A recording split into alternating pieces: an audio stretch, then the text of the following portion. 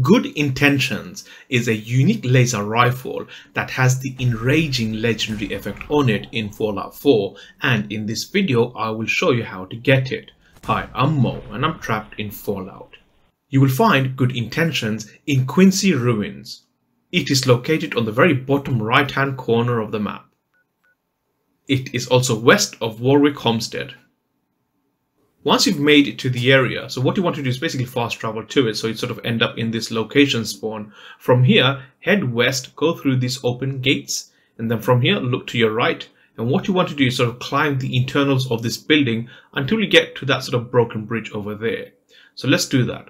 Now, while I'm doing that, a really fair warning. This area is heavily populated with a lot of gunners. We are talking a no-nonsense, no-joke area. Do not come here unless you have relatively really good gear, really good armor, really good weapons, really good perks, and so on. You will pretty much be taken down if you don't come here well prepared.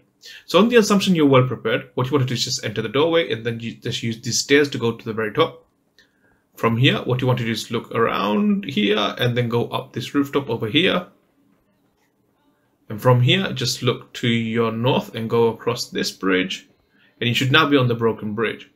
Now, above here is an NPC called Clint, and he is also wearing power armor, and he is again a very powerful NPC boss level sort of enemy. And what we want to do is actually take him out. Taking him out will actually grant you the Good Intentions weapon, i.e. he is actually holding that weapon.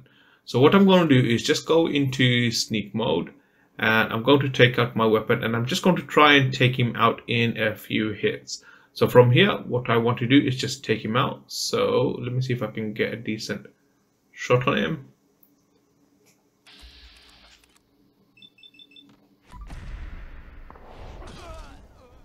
And with that, he is now out.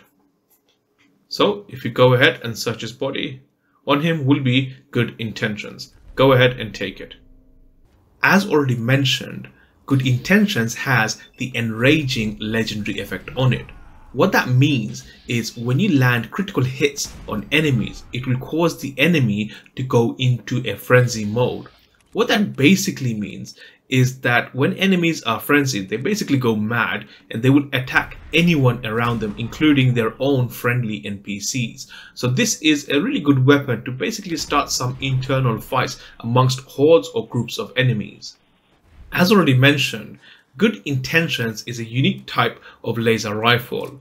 It uses fusion cell as ammo and has a base damage of 28.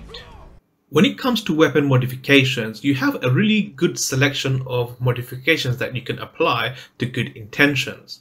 When looking at the capacitor, what you want to do is go with the overcharged capacitor. What this will do is improve the damage per shot that you do. When looking at the barrel, what you want to do is go with the improved sniper barrel. This also improves your damage per shot and it also increases the range of the weapon. For the stock, you want to go with the recoil compensating stock. This increases the accuracy, but more importantly, it reduces the recoil for the weapon. For the sights, it's really up to you what you want to go with, but I personally would prefer to go with the long recon scope. This allows you to basically get some nice critical hits from a really long distance if you use VATS, but failing that, you can also use it to basically scope out your enemies. So where you would see, say, a group of enemies, that's probably where you would concentrate your critical hits on to cause them to go into mode where they basically end up attacking each other. And lastly, for the muzzle, I would go with the quantum gyro compensating lens. Again, fundamentally, this will just introduce a higher damage for your weapon whilst also reducing the recoil of the weapon. Setting your enemies against each other is a great tactical way of clearing out hordes of enemy NPCs while maintaining a safe distance for yourself.